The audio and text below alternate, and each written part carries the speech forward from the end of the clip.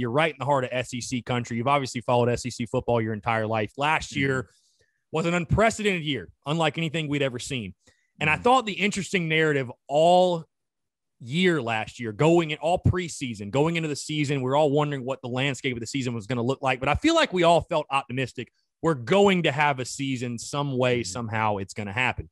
But I bring this up because this affected South Carolina directly. But the narrative last year was, oh, this season's going to be a mulligan. No coaches are going to get fired. Hey, I remember sitting there June, July, people saying, well, if you go 2-8, it doesn't matter. It's a mulligan type season.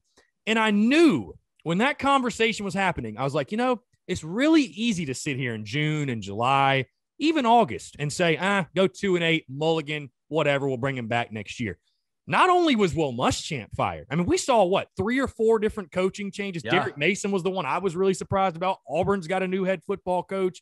You just go down the list. Just talk about that. Did you bite that hook of that narrative that you thought everybody was safe? And were you surprised at just the amount of changes? I mean, these schools, you're thinking to yourself, okay, COVID, the economic ramifications, the money, the financial hit they're taking.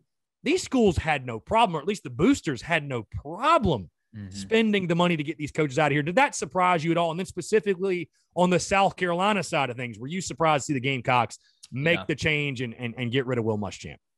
Well, it's a great question. And before talking about, saying we're going to have a season, I do got to give a shout out to Greg Sankey. I thought the way he handled himself with the onslaught of pressure and momentum and kind of political forces going against him to stay patient and do the right thing. He ended up showing the best leadership, and I do want to give a shout out to him. But I didn't, I was kind of in the minority. I go on the radio a bunch, and that was a hot topic, really going on. You remember about a month.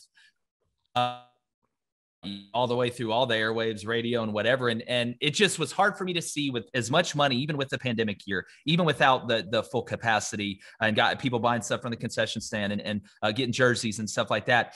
There's still so much pressure. And I actually thought, almost on the contrary, it could almost be like a reset where as an athletic administration, if you had a coach that was kind of in limbo or hanging on the balance or had to have a good year, knowing that this could be a bad year almost gives you more ability to let the guy go, or almost more momentum to thinking that. And I wonder how much behind closed doors that actually got talked about. But I didn't bite into it because we know how passionate, because boosters are fans. Right. That's what people have to remember. Boosters aren't like the Supreme Court where, they have to be unbiased and follow the letter of the law and that stuff. They're just fans with money. They are fans with money and influence. Right. That's what they are. Yeah. And fans for better or for worse. For better or for worse. For better or for worse. So I didn't buy into that. And again, what's crazy, and I'll kind of flip it on its head a little bit, Chris. With all the turnover we had last year, this is the first year, and I guess maybe you could say Ed Orgeron if he has another bad year, but I think that's a stretch. There's really no head coach on the hot seat in the SEC this year, which is something I really haven't ever seen before. So it's so interesting how you can go from pre-pandemic, nobody's going to get fired because it's going to be a mulligan. Yeah, they're getting axed left and right, to now going into this year, nobody's probably getting fired after this year unless there's just an unmitigated disaster, NCAA, sanctions, or we find out something crazy. So no, man, it's just funny how it works, but I didn't bite into that narrative.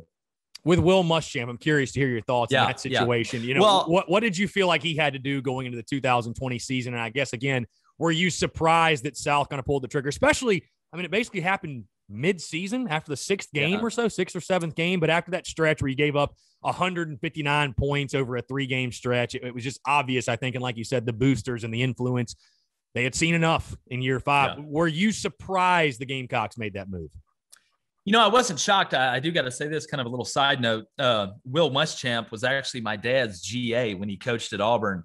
Wow. So I've known Will for a long time. When he was at Auburn, we used to go eat at Buffalo Wild Wings with him all the time. And that was an interesting conversation. But, I wasn't shocked.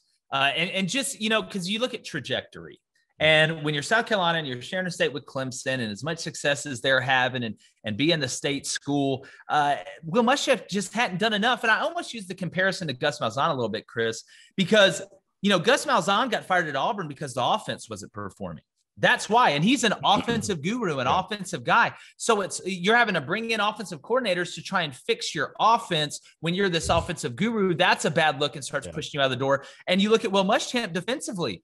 You're supposed to be this defensive guru and big time recruiter, and you with the talent. Not like they didn't have talent on defense last year at South Carolina. Look at the NFL draft. Look at some of the guys they got in the junior class from last year. But they weren't getting it done on defense. And how can you sit there and go into a room saying, I'm the guy that's going to lead us to the promised land, when you can't even get the side of the ball that you're supposed to be an expert on to perform? So I think if the defense was playing lights out and the offense struggled because Colin Hill was limited and you lost Marshawn Lloyd before the season and you didn't have a ton of dynamic receivers outside of Shi Smith, maybe he hangs on. But when the defense started to go, I don't think there was any way they could keep him or really justify it, especially when you look at the talent and personnel they had on that side of the ball.